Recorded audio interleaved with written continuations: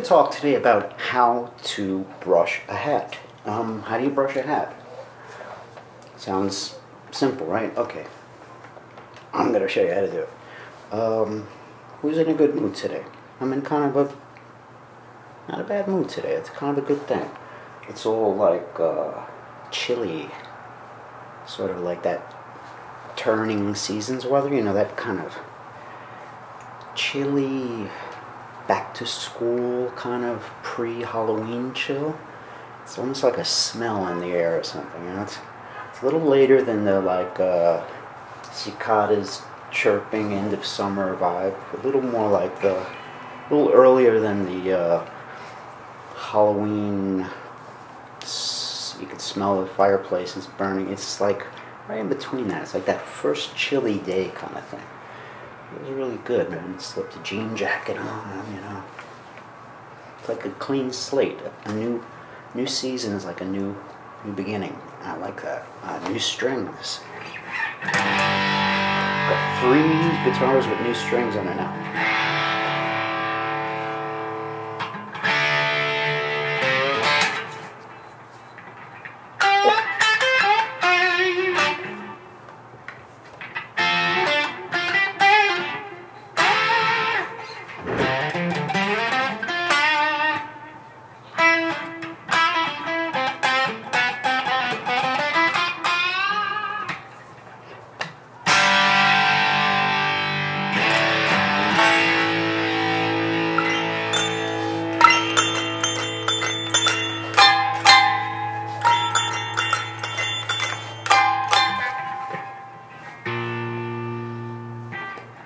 If I get arrested, mixing the ball in the grave again.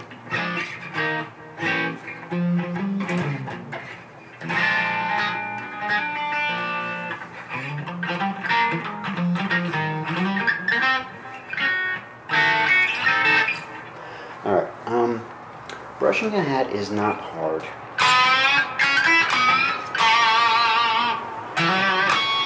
Who loves new strings?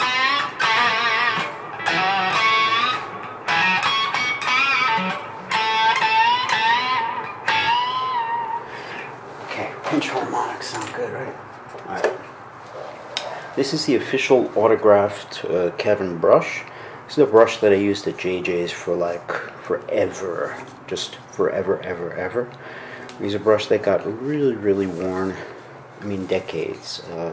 We have a whole can full of these store, but this one of my favorite brushes that I sort of keep with me, and I have a little black plastic one that's a little rougher, a little wiry one, which sort of disappeared behind some shelf somewhere at the shop. So I think the hat maker was using it, and a bunch of people were using it, disappeared, but it's in there somewhere, just disappeared. So this one, keep with me. This one I'm going to give away one day. This is a horsehair brim brush. It's the same kind of brushes we sell at JJ Hat Center. You get these from Kappa's Headwear. Kappa's is an amazing New York hat company. They make them, but we sell them. I forgot what they sell. Maybe 15 bucks. It's called a brim brush. It's one of the few things, you know, like tools kind of things you might need. I'm going to say it like this. This is what you need. You need packing tape. 1 roll of packing tape. Just get it. We keep them on tape guns, you know. But tape guns, it might be a little bit, you know, some kind of dispenser is always better than just the little thing, you know. Tape gun might be a little extreme. Get packing tape, the real stuff, the stuff that's like very sticky, not the cheapo stuff. And it doesn't matter if it's brown or clear, but just get some decent stuff, a big roll of it. This is not really going to get the dust off your hat. It kinda does, but not really. Try to find a hat with some like real dust on it. Yeah, you got some dust on this baby, right? So, you know, on a wool felt hat, it's just going to push it around. Don't even bother getting a hat brush if you're dealing with wool felts and stuff. I'll be done soon. Okay. If you're dealing with a wool felt hat, don't even bother buying the brush. They're strictly for fur felt hats. If you're going to get a wool felt hat and start brushing it, it's basically just moving the dust around. It's not leaving the hat. For a felt hat, you give it a good kind of aggressive brush. What I like to do sometimes is I just hold it by the brim, or I hold it by the leather, either way. The leather's a little bit more like secure, but it's harder to spin it. So, you know what I'm saying?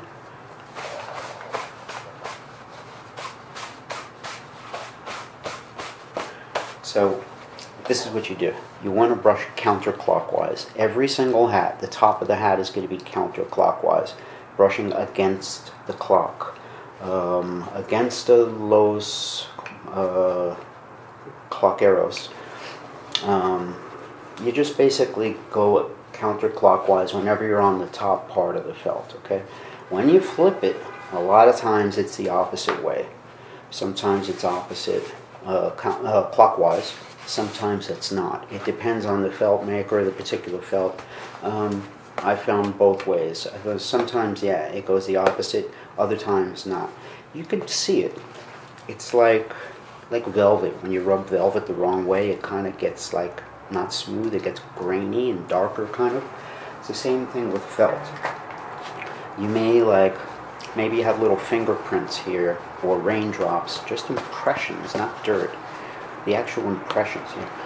You want to smooth it out, because if you look closely at the surface of this, it's hairy. You know what I'm saying? It's like velvet. There's a very short nap to it, but there is a three-dimensionality to it, and you want all the hairs to go in the same direction. You're sort of smoothing everything out. You're getting all those little, I don't know what it is, you're getting them away. And the dust, yes, some of it's getting off, but most of it's not. Okay, you could brush really aggressively. You could think you're getting all the dust off. You're making it look a lot better, but it's not getting it all. What you got to do is get the packing tape. Let me see. You guys want to hold on? I'll let you stare at my guitar while I get some packing tape. Yeah, hold on one second. I'm going to get some tape. Hold on one second.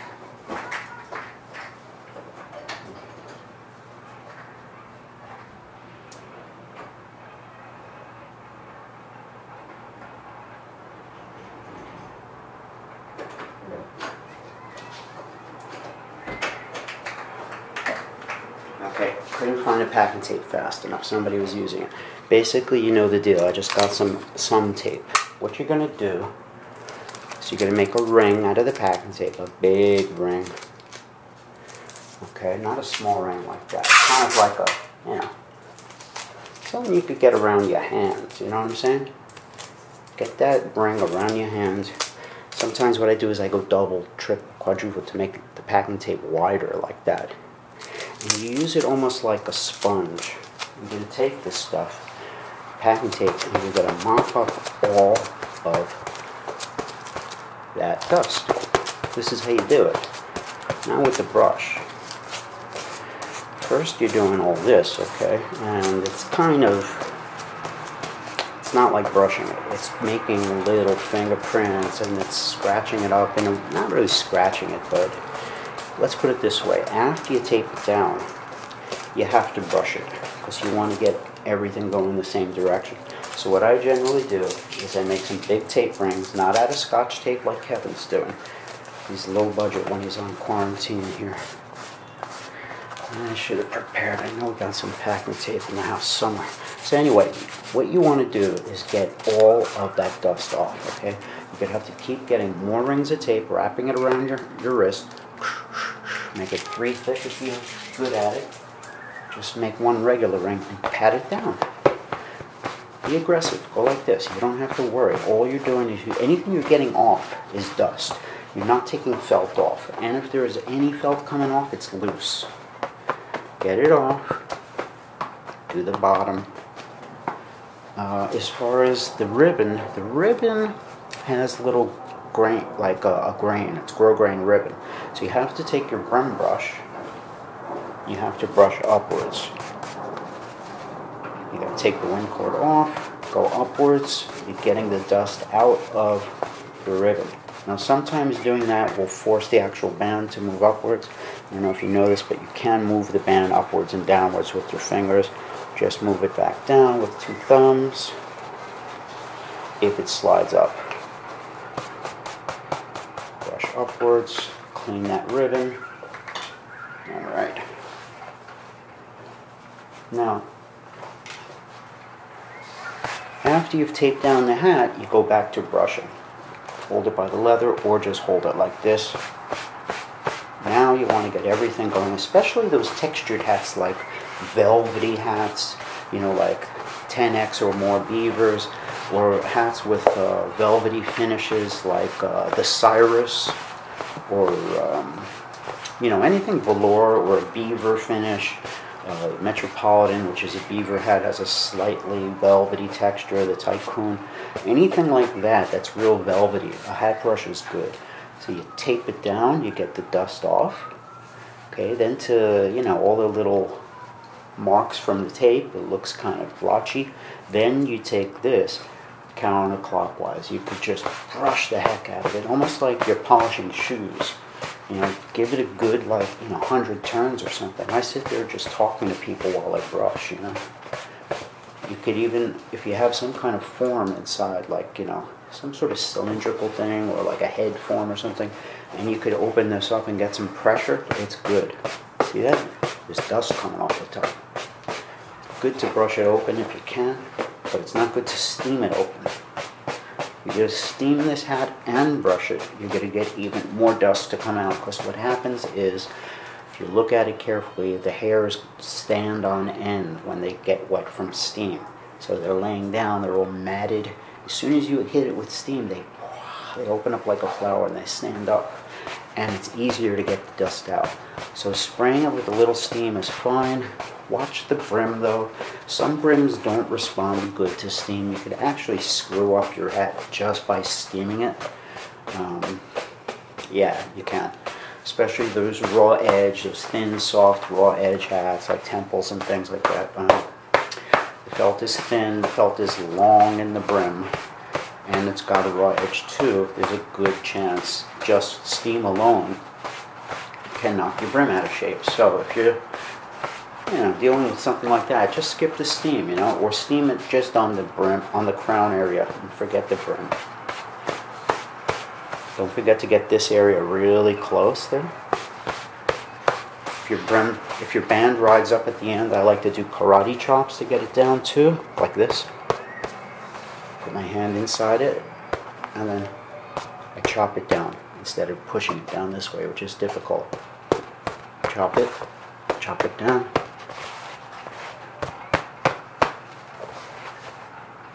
Okay. You have corners that are standing up, like peeling little corners like that. That's easy. Just jet that with some steam. Hit it with steam. Try not to hit your brim if possible. Okay, when it feels a little wet, hold it. Just hold it down. Let it cool while you're holding it. Walk around, watch the game or something. Give it a good 5 minutes or something to dry, and let go. It's a way to do it. Another way to do it is you could just take something like, put your hat brush on it. That's also fine.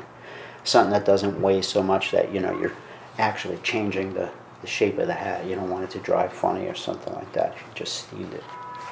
But that'll do it too. Yeah, you can put a couple of quarters on it. That'll probably stay, or your, a few business cards. Corners are easy to steam down. It's one of the easiest things to steam. Another thing you could use your brim brush for is wrinkles in the band. So if you have wrinkles from stacking hats, kind of like I'll show you my other hat, like this. I'm gonna glare there. Oh, right. So if you have any band wrinkles like these, you hit this area here with steam. Steam the whole area, all that wrinkle, just steam it all, okay? Once you feel it's nice and saturated with steam, you hold it with that firm brim brush, kind of press down and upward. So you're giving it a little pressure, kind of and sort of like that on the on your own. So hit the wrinkle right below the wrinkle and start pressing the wrinkle out. Good view. Start pressing the wrinkle out while it's steamed. Make sure you steam it first. After it's steamed, press it up. Okay, then you're ready to go. That's about it. Remember, always go counterclockwise. Can't brush it too much. You can over steam.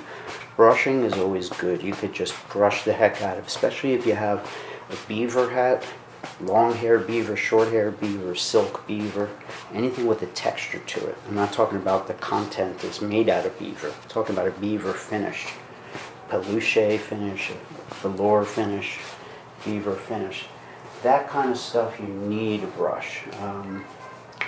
Dust, yeah, you know, you could dust it too, but a brush is, you know, for longer finishes, it's essential, you know. Just holding it will make fingerprints in it sometimes. So yeah, just keep brushing counterclockwise and stuff. That's what's up, you know, you got your beaver on, just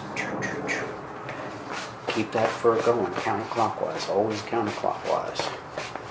Other side usually is the other way, but test it out. Brush both ways, see which way looks smoother, you'll find out. It's not hard to figure it out. I'm going to say for the most part it's the opposite, clockwise on the bottom. And that is that. Oh, also, yeah, when I give this thing away, I'm going to be giving it away in a Borsellino case. I have this one left too. I have a few posters and things, Borsellino posters, Stetson posters, and getting to the point where I could get back to the post office now, so I'm going to start doing some giveaways in some future episodes. Alright, so I'm going to say goodbye.